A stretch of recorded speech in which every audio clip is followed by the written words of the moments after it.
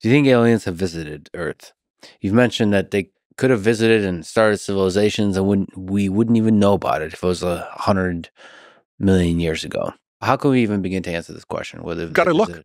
Got to look. Got to figure out ways to look. So I don't put it. It's not high on my list of things that I think are probable, but it needs to be explored. And unless you look, you never know. So looking on the moon, look at where would we find if aliens had passed through the solar system any time in the last 3 billion years. Where might we find artifacts? Where might artifacts still be around? Earth, probably not, because of weathering and resurfacing. The moon's a good place. Certain kinds of orbits, maybe they parked a probe in an orbit that was stable. So you got to figure out which orbits. Actually, you could put something there and it'll last for 1 billion years.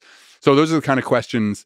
I don't, like I said, it's not high on my list of thinking this could happen, but it could happen. I certainly can't, unless you look, you don't know. What about, speaking of biases, what about if aliens visiting Earth is the elephant in the room, meaning like the potential of aliens, say, seeding life on Earth?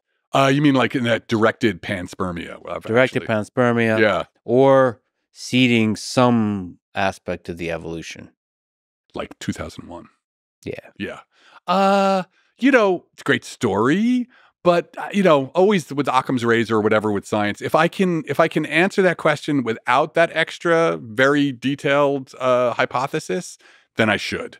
And, the idea that evolution is a natural process, that's what I would go for first, right? That just seems, it's so much easier to do it that way than adding, sort of, because it's kind of a deus ex machina thing of like, oh, then the aliens came down and they solved that problem that you're trying to solve by just coming down and putting their finger on the scales. So to you, the origin of life is a pretty simple thing that doesn't require an alien. I wouldn't say that. It's not a simple thing, but it doesn't, I think, because, all you're doing is kicking the can down the road, right? The aliens formed, right? So you're just saying like, all right, I'm just kicking the can down the road to the aliens. What was their abiogenesis event? Well, so from a different perspective, I'm just saying, it seems to me that there's obviously advanced civilizations everywhere throughout the galaxy and through the universe, from the Drake equation perspective.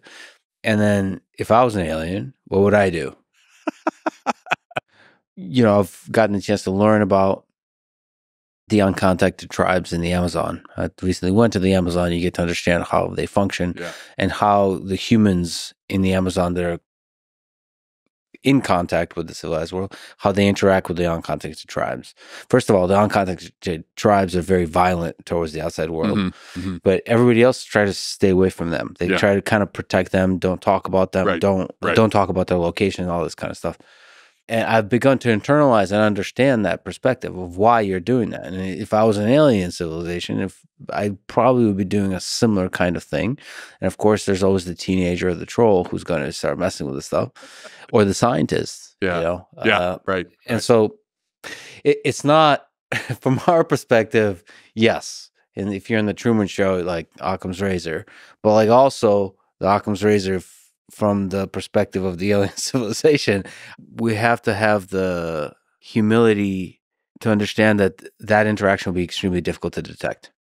That it would not be obvious. Right. I understand the logic of what you're saying, but the problem for me with that is that right there, first you have to assume that alien civilizations are common, which I'm not sure about it, that most of them may be dead, or they're not. Yeah, it's still, while I think that life is common, and again, this is just my biases, right? So now the problem is, how do we sort out sort of, the biases we're bringing or the assumptions we're bringing in from the sort of causal chain that comes out of that.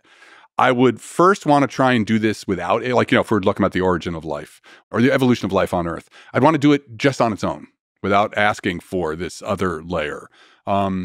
Because it requires a bunch of these other assumptions, which also have their own sort of breaking of causal chains. Because I don't really like the idea that when you ask, what would you do if you were an alien? But again, like alien minds could be so unbelievably different, right? That they wouldn't even recognize the question you just posed, right? Because it's just like, we have a very particular kind of cognitive structure, and we're very governed by, even if you went and talked to, this is an interesting thing to think about. If I could suddenly magically appear 100,000 years ago and talk to a hunter-gatherer, about their worldview and their motivations, I might find something that's like bore no resemblance to things that I think are sort of, that's what naturally humans do. Well, let me ask you this question. Let's together do the thought experiment. Yeah. If we either create a time machine that allows us to travel back and to talk to them, or we discover maybe a primitive alien civilization on a nearby star system, what would we do? Yeah, I think that's a great question. I mean, so, it's interesting how that even brings up the ethical questions, right? Let's say that, we'd have to first sort of sort out what are the consequences for them and what do we feel our ethical responsibilities are to them. And also, from a capitalist perspective, what are we to gain from this interaction? Right. You look at the way the missionaries had these interactions because they thought converting them to whatever religion they were, was the most important. That's what the gain was. So from our perspective, I mean, we'd have to sort that out. I think given, if we're doing this thought experiment, we are curious. And I think eventually we'd want to reach out to them. Now, I think when you say we, let's start with the people in this room, right? Yeah.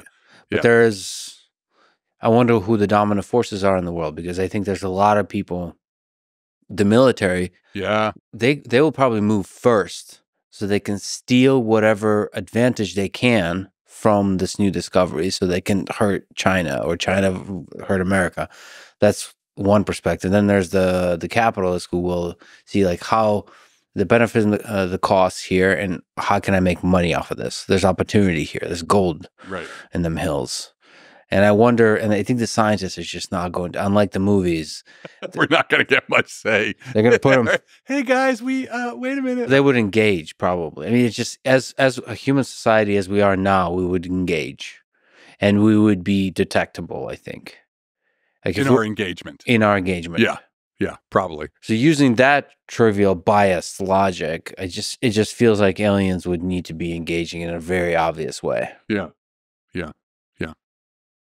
Which brings up that old direct Fermi paradox for me.